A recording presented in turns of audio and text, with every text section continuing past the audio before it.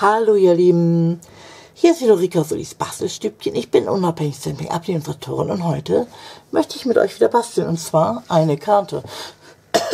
Entschuldigung, wie ihr hört, ich bin immer noch leicht heiser. Diesmal ist die Erkältung oder Grippe echt hartnäckig. Aber das hindert mich nicht daran, mit euch zu basteln. Und zwar eine ganz liebe Dankesagekarte für meine vielen Sammelbestellerinnen und auch für meine lieben Kunden eben halt. Und so sieht sie aus. Natürlich jetzt noch nichts reingeschrieben, da kommt natürlich noch ein Text rein. Ja, das ist eine sehr schlichte, aber trotzdem total tolle Karte, finde ich. Weil die eben halt manchmal ist ein bisschen weniger mehr. Und dieses wahnsinnige tolle Papier zum Verlieben, das ist zum Verlieben. Das ist der Hintergrund. Dann habe ich das Ganze nur einfach ein bisschen Gold embossed und fertig. Und ich finde, das ist total schön. Ja, wenn ihr Lust habt, dann bleibt dran. Dann zeige ich euch, wie ich die gemacht habe. Ich arbeite mit den beiden Sets. Das ist einmal für immer. Da will ich auf jeden Fall noch mal mehr machen. Und auch unter anderem auch mit dem super schönen Stempelset aus der Celebration Art Broschüre, die ihr natürlich auch bekommen könnt. Ihr wisst ja, wenn ihr pro 60 € bestellt wird, dürft ihr euch einen Artikel aus der Celebration Broschüre raussuchen. Ja, und das ist unter anderem ein Stempelset. Total toll. Wie gesagt, Dankesang finde ich immer gut. Und dieser Stempel, der ist so schön. Und ich mag die Schreibschrift auch gerne. Was brauchen wir noch? Fangen wir mal an. Ihr braucht erstmal einen Farbkarton. Ich habe wieder Kirschblüte genommen. Und das Ganze lege ich dann wieder bei 14,5 cm an. Also ein kleines Stückchen muss weg hier. Und dann lege ich das quer bei 10,5 cm an. Und das Ganze wird dann einmal gefalzt. Das war das. Dann kommen wir zu meinem Lieblingspapier. Das ist dieses hier. Ich finde das einfach nur traumhaft schön. Das ist jetzt mal ein etwas anderes, aber auch ein sehr schlichtes. Diese tollen Muster, also ich finde es wirklich zum Verlieben. Und dann nehme ich jetzt einfach mal 10. Das haben wir schon. Und das ganze andere mal 14. Also ich mache eine kleine Mattung damit, das heißt, das bleibt über. So, da haben wir im Prinzip jetzt auch schon alles eigentlich, was unser Herz begehrt, hätte ich beinahe gesagt. Und das können wir auch. Ihr könnt auch die Rückseite nehmen, aber ich habe mich jetzt für die Seite entschieden. Na, ich klebe das jetzt mal einfach schon auf die Karte auf.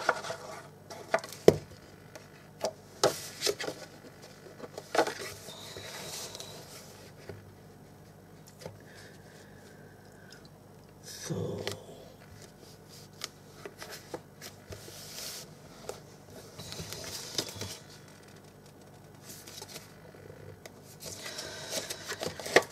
Na, da bin ich ein bisschen verrutscht.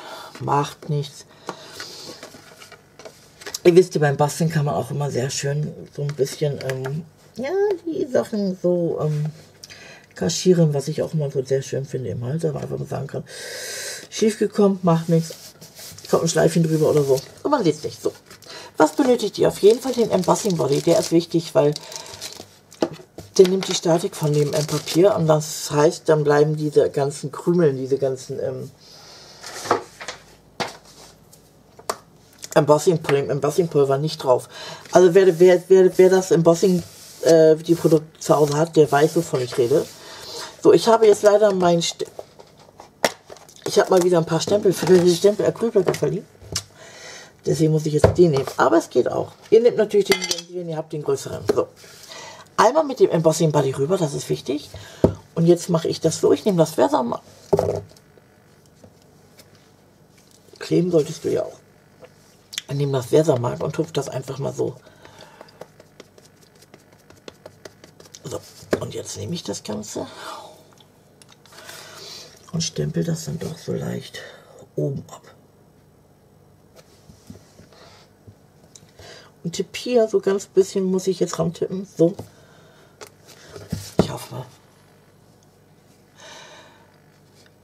Ist ein bisschen schief geworden, aber macht nichts. Das finde ich sogar auch sehr schick, muss ich sagen. So.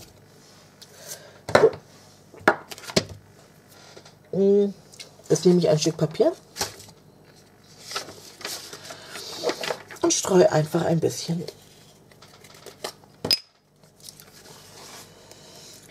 Wenn ihr euch wundert, warum ich hier anderes Embossingpulver habe, habe ich glaube ich schon öfter erzählt. Ich bin damit angefangen, bevor ich bei Stampin UP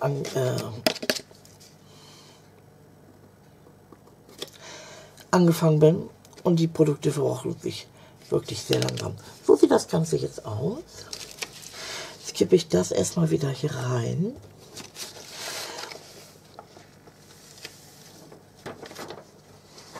Und jetzt mache ich das erstmal ein wenig fertig und dann kommt der andere Spruch darauf runter.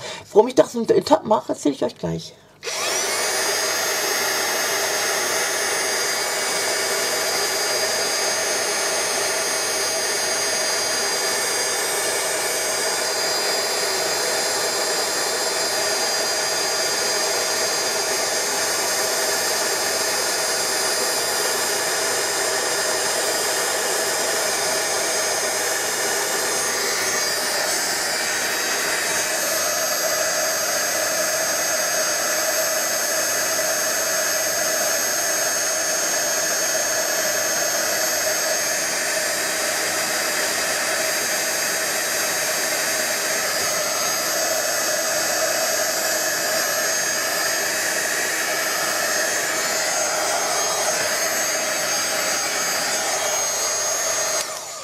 So, wie gesagt, ihr seht, dass ich kein Stampin UP Tool habe. Aber, wie gesagt, damals kannte ich Stampin UP noch nicht und muss sagen, ich werde mir den aber auch noch holen, weil der ist besser. Weil der Wunder hat nämlich 2 Stufen und der nur eine. So, das ist das. Und jetzt zeige ich euch, warum.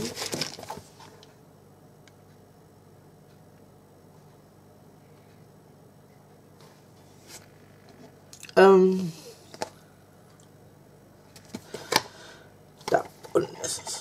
Ja, mal gucken. Und zwar nehme ich jetzt dieses Wie lieb von dir. Da nehme ich aber einen kleineren Acrylblock.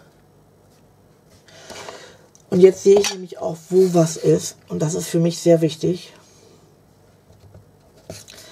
Damit ich das auch vernünftig stempeln kann. Und wenn ich das aber noch, ich habe sie halt etwas schief gekriegt, finde ich total cool.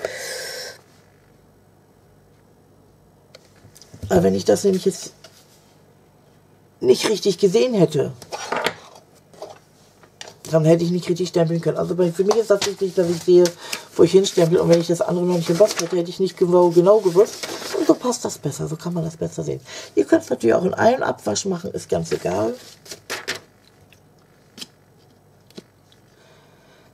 Ja.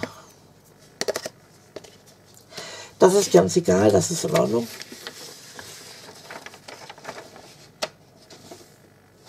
So. So. So, und jetzt wird nochmal gefilmt.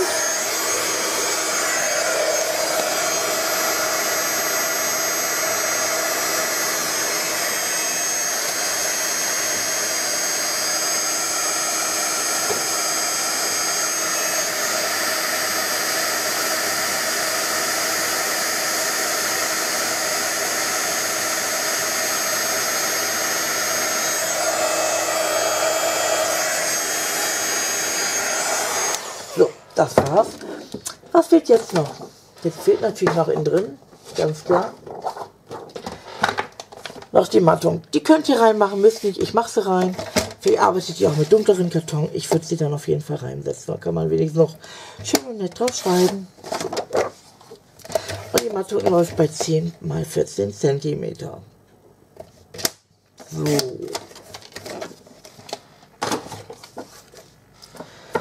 Da habe ich mir diese kleine Tütchen ausgedacht von dem Set.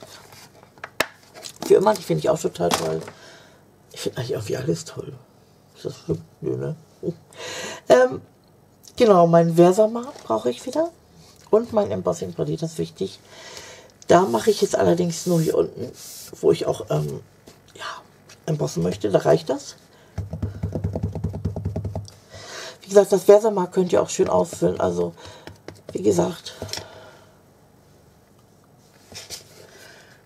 So. Das klatscht immer so. So, das Ganze jetzt noch. Ach, mein Zettel ist weggerutscht. Einen Moment.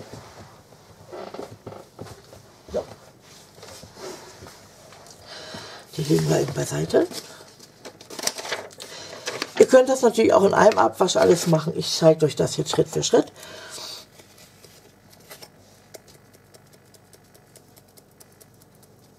So. Und diesmal habe ich es etwas tiefer gesetzt, wie ihr sehen könnt. Aber auch wunderschön. Also, ich muss echt sagen, ich bin sehr begeistert von den Produkten von Stampin UP, weil alles so schön abgestimmt ist. Und wie gesagt, ich bastel aber auch für mein Leben gerne. Also ich glaube, ich bin schon mit einer Schere auf die Welt gekommen.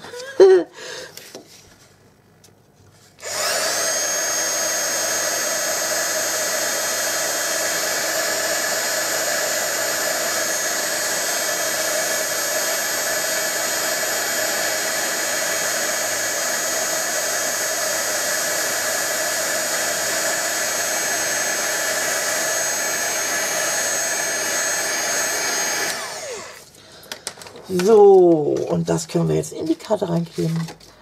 Und dann ist unsere schöne Karte auch fertig. Wie gesagt, wie ihr das macht, ob nun schräg oder diagonal, waagerecht, horizontal, das ist ganz egal, Hauptsache.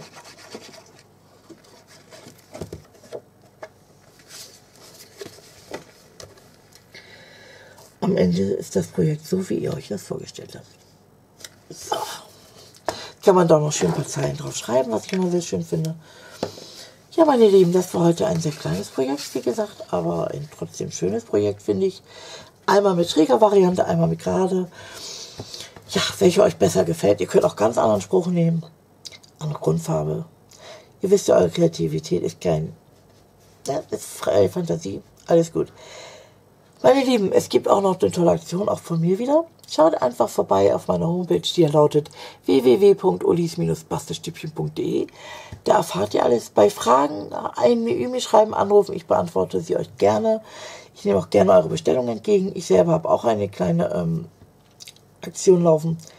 Ja, wie gesagt, wenn ihr mein Video gefallen hat, dann liked mich. Und wenn ihr meine Videos öfter sehen wollt, dann abonniert mich, dann verpasst ihr einfach kein Video mehr von mir. So, und ich wünsche euch ein super, super schönes Wochenende, ein kreatives Wochenende, ein gesundes vor allem bei dieser Grippewelle und sage bis zum nächsten Mal. Tschüss, eure Ulrike.